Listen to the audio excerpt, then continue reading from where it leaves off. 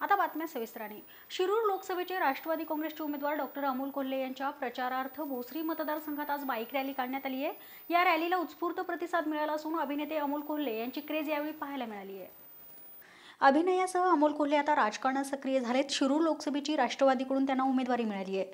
संपूर्ण मतदारसंघात सध्या त्यांचा जोरदार प्रचार सुरू आहे। शिरूर मतदारसंघात येणाऱ्या भोसरी विधानसभा मतदारसंघात कोल्हे यांनी आज बाईक रॅली काढून जोरदार प्रचार केला आहे। निगडी, रुपीनगर, तळवडे, साणे वस्ती, मोशी, शाहूनगर, भोसरी परिसरात रॅलीद्वारे अमोल कोल्हे यांनी मतदारांशी संवाद साधलाय।